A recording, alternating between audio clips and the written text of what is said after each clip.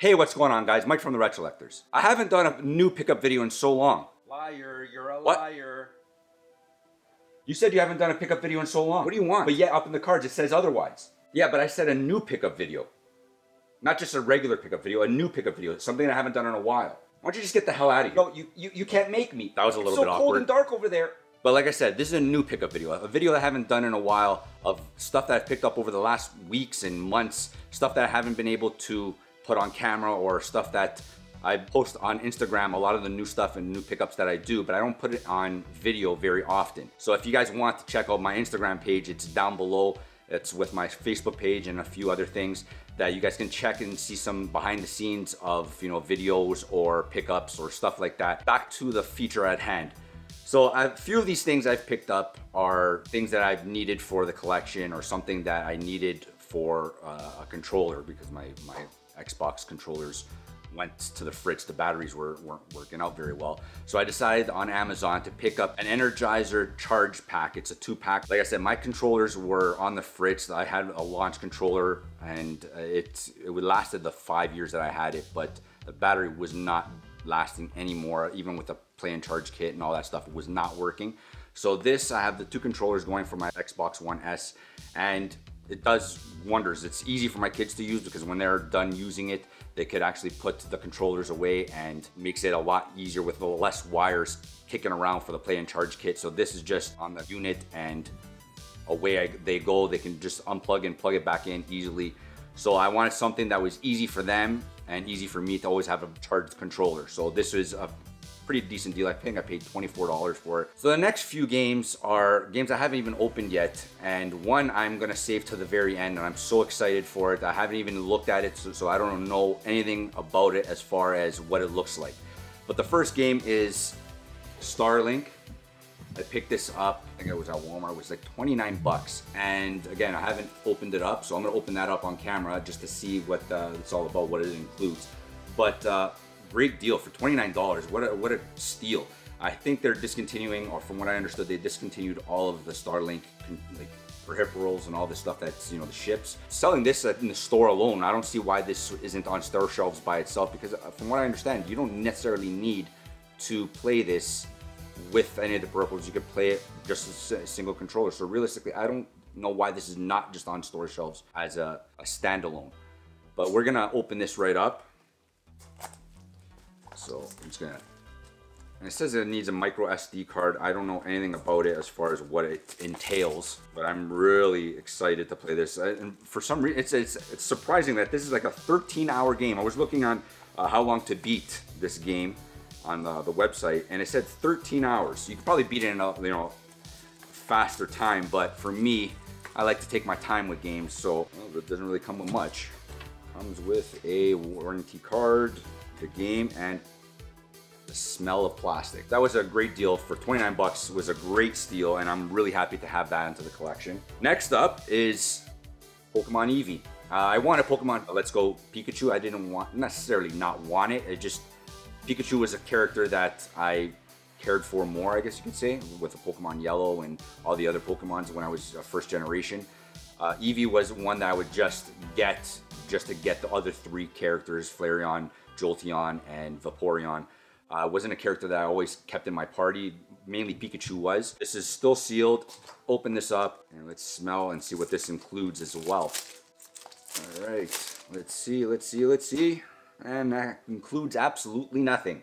Just a game and a map, which is a pretty detailed map. I'm looking forward to actually exploring all this.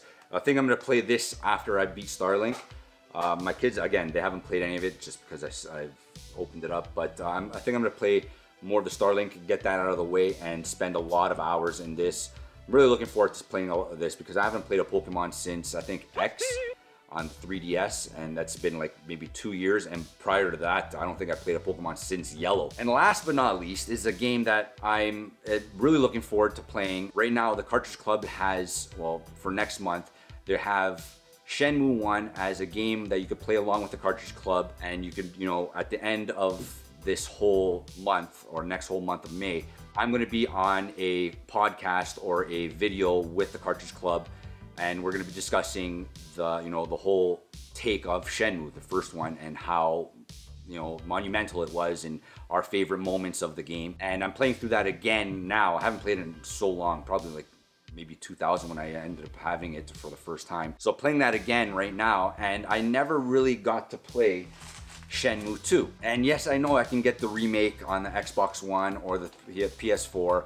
And if I were to get the remake, it would be on the Xbox, just because Shenmue 2 was on the Xbox and the Dreamcast was Shenmue 1 and Shenmue 2. So the way I see it, it goes Dreamcast, Xbox, and if Shenmue 3 does come out, hopefully it does come out for the Xbox One, I would like to get that as a whole set. It's a subset, I guess you could say. Not to say that I wouldn't want it on the PS4, I just feel that a subset should be set on a certain platform. Well, anyways, with that being said, I went on Etsy and I was looking for this, Shenmue 2 and a North American label forever. Like I was seeing on Instagram, I was looking for a certain person that was making, because I knew a few people that were making them. They stopped making them. So they directed me to an Etsy shop and I actually grabbed it from there. So I'm gonna open it up. I have, like I said, I've yet to open this. I don't know what it looks like. I just seen the picture, so I don't know anything about it. I'm looking so forward to it. And when I got in the mail today, I had to shoot a video just because of it. I wanted to get all this information, soak this all on camera and let you guys see my reactions, because it's a monumental game. And yes, like I said, I can get to the remastered versions and all that, but I think I want to play it on the actual hardware it was intended for.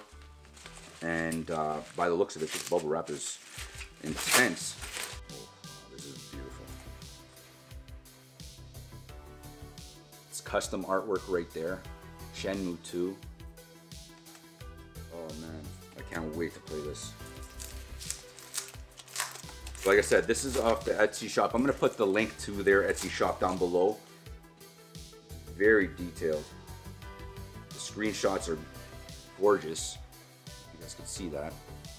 The screenshots are gorgeous. The case looks amazing. This looks unbelievable. From what I read about the reviews of not just REPROs or this person in general, I heard that there's some audio syncing issues that kind of takes you out of the element. The sound sounds a little bit more muffled than it should. Again, I just wanted to have this on my shelf right beside Shenmue 1, and being able to play it on the actual hardware it was intended is something that I've always wanted to do. Like I said, I never played it on the original Xbox and the original Xbox One. Like I've yet to play it and see what the differences were, but this is beautiful. I'm actually so excited to have this in my collection. With that being said, it looks like I have my work cut out for as far as gaming goes for the next little while, because when I play a game, I tend to play it as long as possible. I'm trying to sink into more games on the Switch, and I can't wait to play those two. And as far as Shenmue 2 goes and Shenmue 1, like I said, I can't wait to finish off Shenmue 1. I'm on the last disc and can't wait to play this, and being a part of the Cartridge Club Game of the Month podcast at the end of May is something that I'm looking forward to. If you guys picked up any games, let me know. Please follow me on Instagram or on Facebook. The links are down below. Thanks, guys.